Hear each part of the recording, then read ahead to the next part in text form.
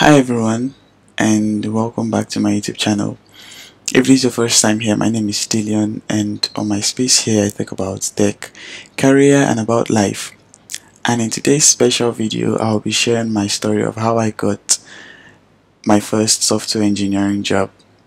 So in my list here I'll be covering, the first thing I'm covering is the things I did before applying for my job or while I was applying for the job, how I saw the job application, how I came across it, how I applied, and after application what I did next to get the job.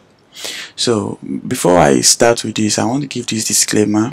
I'm not putting out this video here to create a standard of how things should work, of how people should get jobs. This is just one way amongst many other ways that many other people have been applying to get jobs or to get qualified for jobs. But this is just my own story.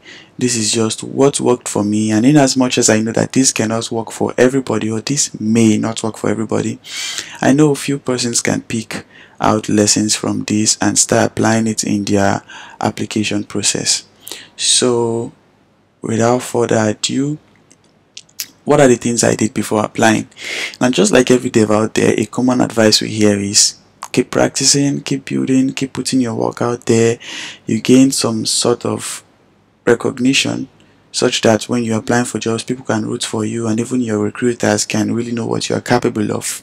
Unlike me, at the time when I started applying, I didn't have a major project to hold on to.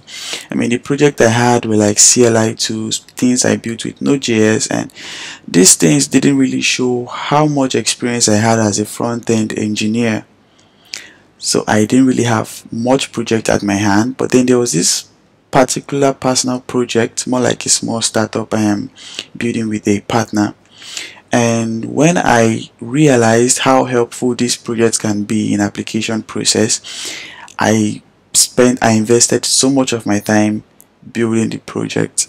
I was building it for two reasons. The first goal was, of course, a normal goal of a startup to succeed, and then the second goal of building it so actively was so that when I'm applying for jobs, I could put something in, this is what I've worked on, and I could at least be qualified in a way.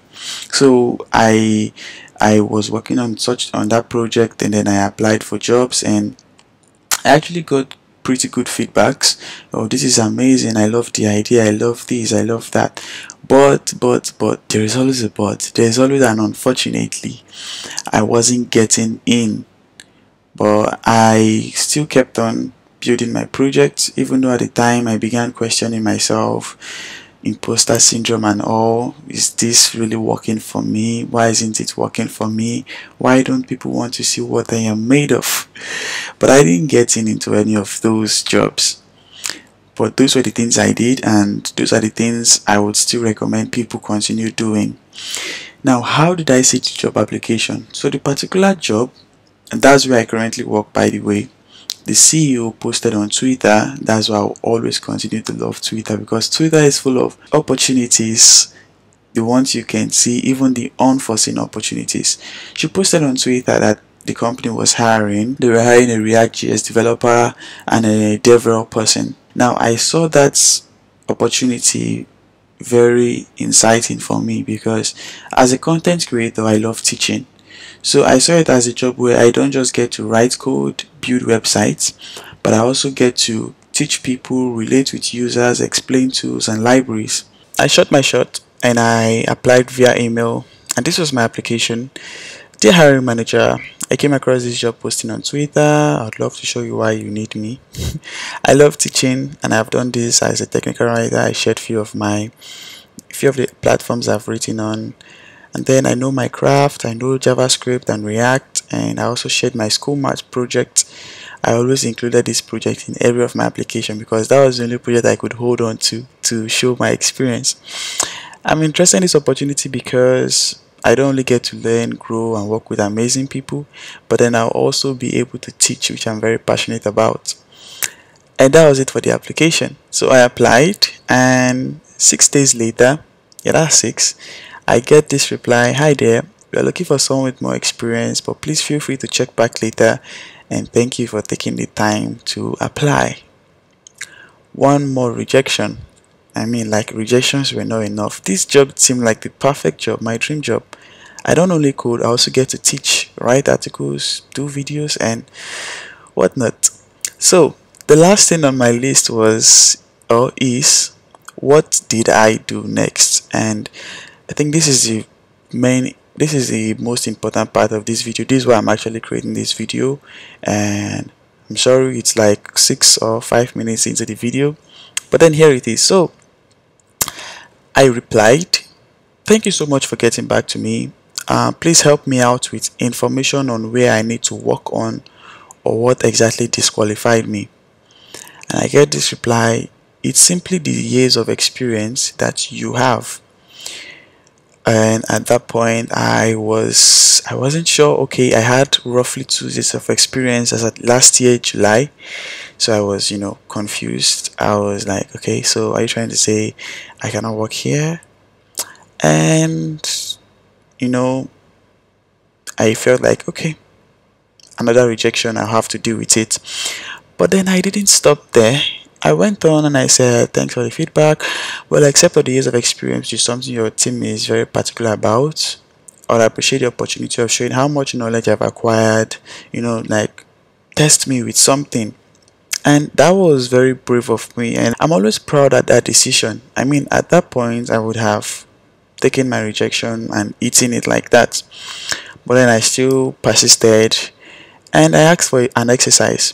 But the thing with the exercise was, although the manager agreed to give me the exercise, but the exercise was not really a pass this exercise and we employ you. It was more of a, okay, you have applied, and just to appreciate your energy or just to appreciate your application, we are going to send you reviews on your project so you know where to work on.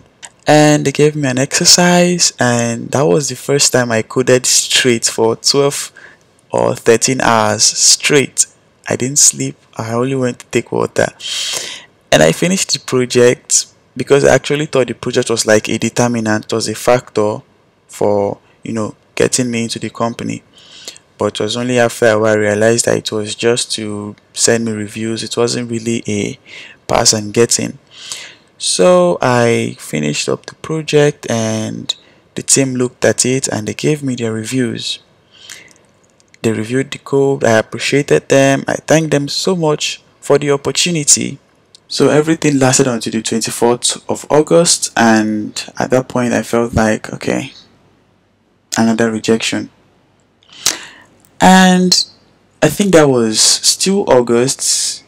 A week after 24th, I guess, there was another opening, the same company. I saw it on Twitter again, and the CEO was like, we're looking for a junior developer, and she also said it explicitly, if you have applied before, don't be scared to apply again, you can still apply.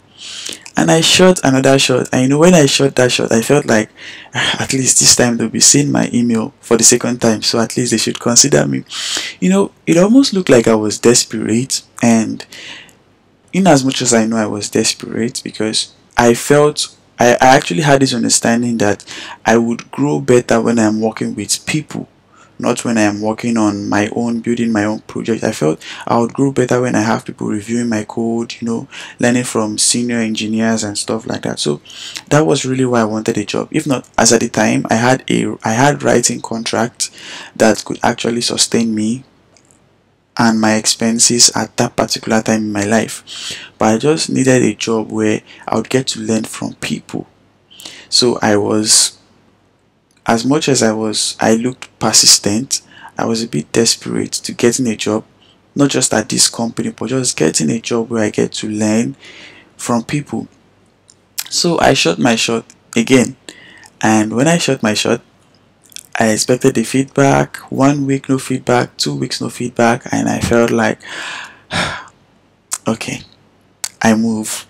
And then it was just until the 2nd of September the CEO reached out to me directly, telling me of the job that they had for me.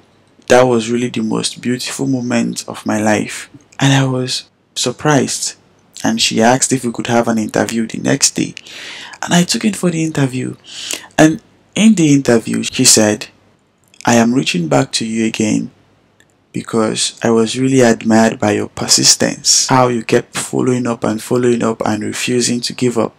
And that's why I'm presenting you with this opportunity." And right there in the interview, it wasn't even more like a technical interview. It was just more like a, can you do this? Can you do that? Can you do this? Okay, these are the things you'll be doing when you get in. And the email came 2nd of September. The interview was on the 3rd of September, and I started working for the company on the 4th of September. So, of course, build projects, practice, show off projects you do on Twitter, online, but be persistent. Show companies how really interested you are in working with them. Show them how much their culture appeals to you. I like how your company is remote. I said it explicitly in my application. Your company is remote. That's one of the reasons why I love it so much. Show them how much you love their culture. Show them that interest. And who knows, you may just be sharing a similar story, something slightly similar, or it may just work for you the way it worked for me. So yes, that's it for this video. It wasn't really much of an algorithm. I had algorithms, I had build this, build that, I had 5 stages of application. No, mine was not exactly straightforward, but easier for me. So yes, that's it. That's how I got my first and my current job. So if you like this, kindly like this video, kindly share with your friends, share the spirit of persistence, and let me know of your testimonies in the future.